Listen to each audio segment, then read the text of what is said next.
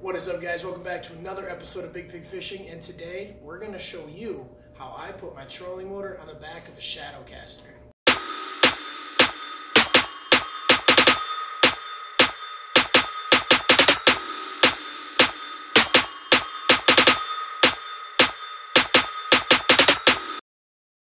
Alright, as you can see, guys, we're back into the man cave with the kayak.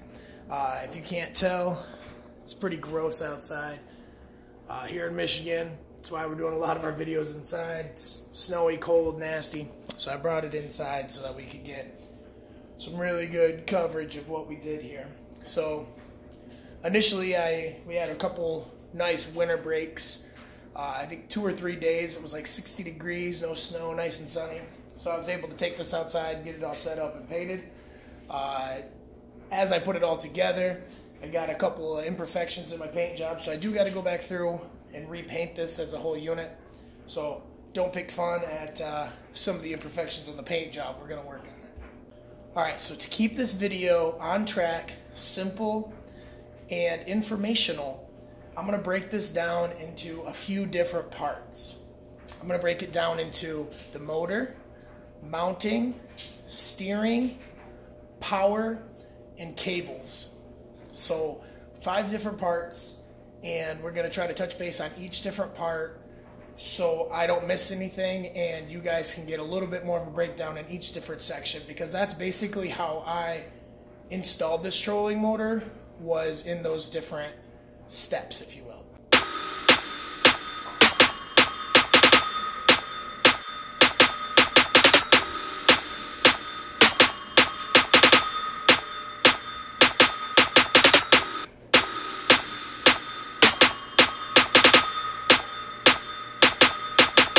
Alright, so step 1, we're going to talk about the trolling motor and how I fabricated this trolling motor to fit better on the back of the kayak and be a little bit more functional. So this is the Motor Guide Machete 2. It's a 55-pound truss motor, and it is heavy, guys. And if I didn't have this motor on hand already, I would have went with a 30-pound trolling motor because of how much heavier this is than a 30-pounder. But I already had this on hand. I was trying to do this as cheap as possible, but still do a nice job. And I think this will be fine. I mean, I do have a heavy kayak. It's pretty buoyant. It holds up to 450 pounds. If you haven't seen the review video on this, go ahead and check that out. I'll leave the link here in the description. But anyway, starting off, I just took the head unit off the trolling motor. It was a standard hand-controlled trolling motor. So I just took the head unit off, and I cut this shaft down to an ideal height that I believed would work.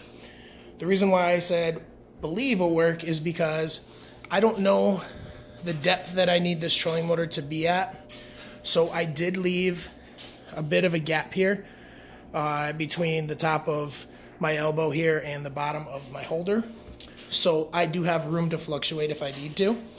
But all in all, if this setting works for me, I really like the way that looks. It doesn't stick up very high, and it looks professional in my opinion. So that's the trolling motor in a sense. And then what I just did is I topped it off with this, I think it's a 3/4 inch PVC elbow with a little fitting in here. And I just drilled, it's kind of hard to see, sorry. Drilled right in here and run this cable protector tubing just right inside that. So keeps it nice and watertight. Alright, next we're going to talk about mounting this trolling motor onto the kayak itself. And this, to me, was the hardest part of this entire install. And I went through a couple different ideas before I finally found one that I see fit. So at first, as you can see these holes here, I had a set of outriggers on here when I first bought the kayak that I installed myself as my first modification. And I haven't showed you guys that yet, and I will eventually. So I went into these holes, and I put L brackets that went up and so like that. And then I had a piece of wood in the back here, basically acting like the back of a John boat or, you know, a normal boat. And then this just crimped right onto it, and it hung like a normal trolling motor. The issue with that is it was putting a lot of stress on this plastic right here. And I was afraid that if I hit something that it could potentially damage or rip this right out, because that was the only place it was anchored onto the kayak. So I scrapped that idea and started over, and basically came up with this solution by watching a YouTube video, and I don't know the name of the YouTuber who did it, and I can't find the video again, so I can't give him credit. But basically I took 2 pieces of wood inside this molded handle and basically sandwiched it together between the handle while including this part of the mount of the trolling motor. And I'll explain a little bit more in detail. So I took these 5-inch bolts, drilled all the way down between 2 pieces of wood that I had traced out to fit perfectly inside this mold here, and basically just attached it to the bottom with another bolt, tightened it up really good, and it sandwiched those 2 together between this handle to hold it on there. And obviously this part of the trolling motor is bolted on, so it's with it. And what that did was I didn't have to drill any more holes into the kayak. If I ever want to take this off and have a perfectly normal kayak again, I can, and there will be no holes drilled into the handle. I don't want to ramble too much about this mount, but it was the hardest part of this setup, so I just wanted to touch base pretty clearly on it. And basically from there, I ended up cutting off the screw lock bolts. There's bolts that go in here that tighten this all the way up to this bracket. I just cut those off, and this is just kind of how it sits. This is permanently attached to the kayak. This will always be here, unless of course I take this off, but I'm saying for my personal use, that's always going to be on the kayak. Alright, so hopefully this camera angle is pretty good. I'm by myself right now, so I'm having a hard time kind of doing camera work. But anyway, that's my dog. Say hi, Luna. Anyway, so the way that this sits right here, there was a pin that runs through right here where I have this wing nut, and it was a permanent bolt that was kind of welded in there, and that is what helps this swivel, right? It swivels on that bolt. So I thought, if I could drill this out and put a bolt in there with a wing nut, why can't I use that as the anchor point to come on and off? Because I wanted to be able to take my trolling motor off when I'm not using it, if I'm fishing a tournament that doesn't allow trolling motors or whatever the case may be, or I just want to go river floating with some buddies, that I can take this trolling motor off and essentially have a basic kayak again. So what I did was, that is what these carabiners are for, and we'll go over that when we go over steering. But I just undo this bolt right here. The wing nut slides off, obviously. You got to put a little pressure upwards because of the weight of the trolling motor, of course. And you pull it off, and you undo your clips here, your carabiners for your steering linkage, and we'll go over that. And then my wire for my cable, once again, we'll go over that. And then this just slides right up and off and out of the way. And then these cables will slide up. And then this is all that's left on the kayak, and that doesn't weigh anything more than, you know, it would matter. And it's secured on there, and it just looks like a normal kayak again. Kind of a cool little fin look too, if you don't mind me pointing in. So yeah, that is how I mounted this, and this kind of gives you a better look of basically how I sandwiched this, I guess, between these 2 pieces of wood. Alright, so next we're going to get into a little bit more fun part. I understand that the mount and the motor was a little bit boring, but hopefully it was informative. So this is going to be the steering linkage and how I steer this motor when I'm up front in the driver's seat. Obviously I took off my handle, so I can't just reach back and turn it. So I introduced this foot pedal lever mechanism, and it's very similar to that of a higher end kayak for the ruddering system. It just consists of cables that hook to a joint and use leverage to turn your motor, or in their case, a rudder. So first off, I just took this galvanized steel circle, if you will. I'm not exactly sure what it's called. I found it at Ace Hardware, and it just fits right over the shaft, tightens down with an Allen nut on the back, and I pre-drilled and then tapped 5/16 for these eye bolts into this steel. And off those eye bolts, like I said, these are 6-inch eye bolts, and I just hooked these carabiners to it. And as I showed you, the carabiners are specifically for taking off my motor. And to the carabiner, I'm running these, I think this is 3/32 galvanized steel cable. And that runs all the way up to my foot pedals, which we'll get up there in a second. But inside here, see if I can bring it closer. From there, the galvanized steel cable runs into this 1/4-inch tubing, and inside the tubing is a little brass fitting. It's got the brass fitting has an outer diameter of 1/4 inch, obviously, to go inside the 1/4 inch plastic tubing. And what the purpose of that is when this is going back and forth from steering, it's not going to cut into the side of the kayak or put any abrasions in there when this is turning in and out. So that's basically just to prevent any damage from the kayak. Because, I mean, this could use a hacksaw, or it would be used as a hacksaw, if you know what I mean. So I just took some precaution there and put that brass fitting in there. All right, so moving up, we have the tube from the back that comes right up here.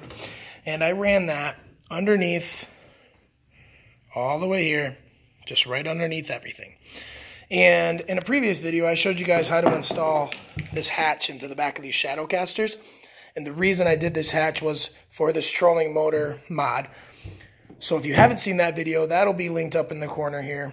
And this is an essential part of this. And we'll get into this. This has wires. But I use this hole to be able to feed that tubing through the front and the back. So, essential.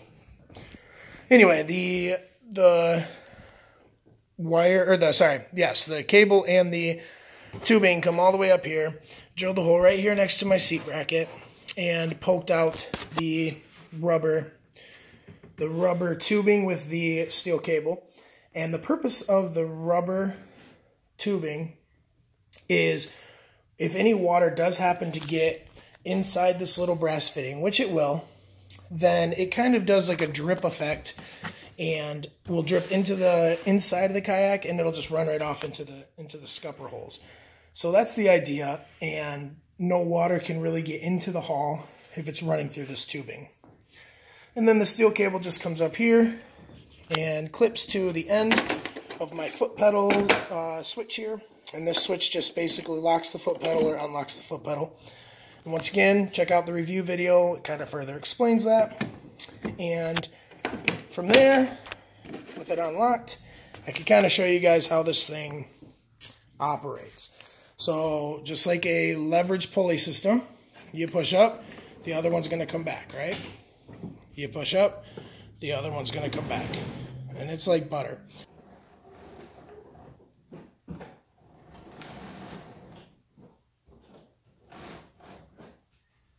All right, next we'll kind of talk about the wiring up of the motor. So there's 4 wires that come out of the shaft of your trolling motor when you take off your head unit. And that's going to be a red, black, yellow, and blue wire. For this specific modification, I only utilized the red and black wire. So the red and black wire come out and attach to this. It's a Minn Kota receptacle, and you can buy them off Amazon. That's like $40 for the pair of them. And basically, it's just a plug. So you mount the plug onto your kayak, flips open, nice and waterproof, and when you connect it, it obviously creates your circuit. So from there, I ran my red and black cable all the way inside the kayak, all the way up to the top. And here's where we get to the battery and some of the components for the battery.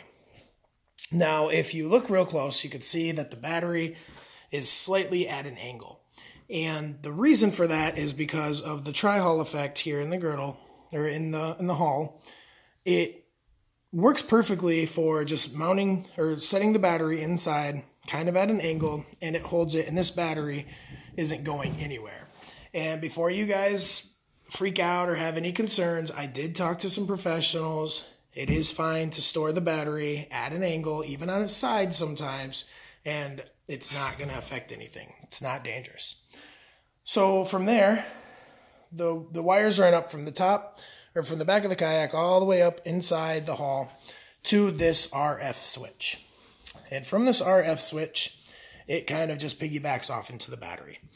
So this is just your standard marine battery. This is a 625 deep cycle marine battery, nothing special, 60, 70 bucks at Walmart.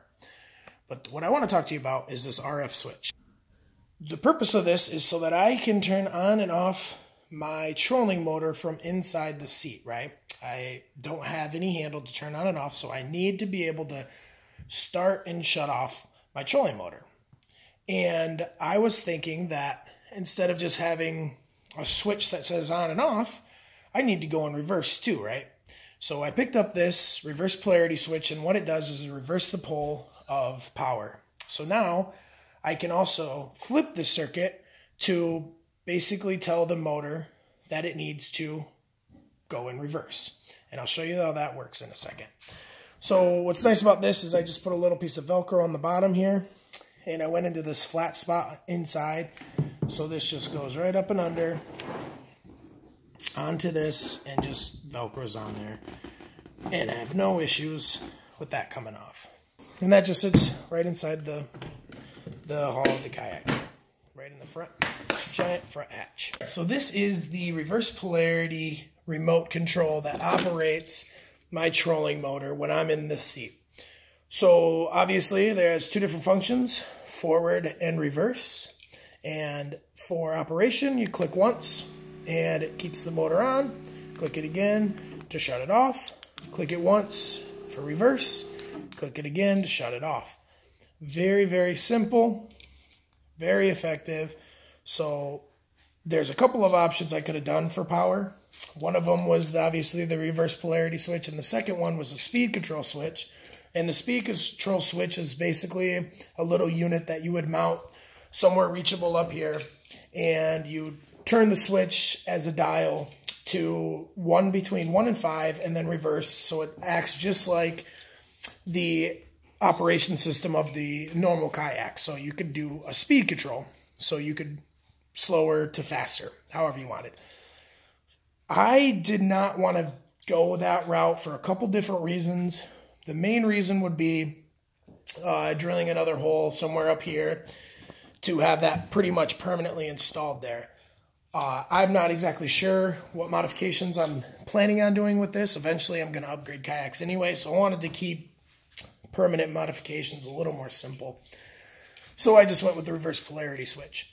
The reason why I chose this also over the speed control switch is I'm not planning on trolling spot to spot.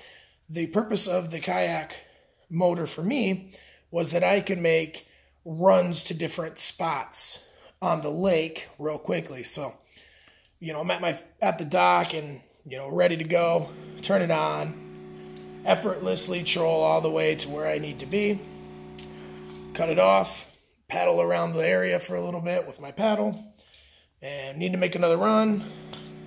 You know, very simple. This is just for making runs, basically, getting me to the spots a little quicker, making me a little bit more efficient on the water.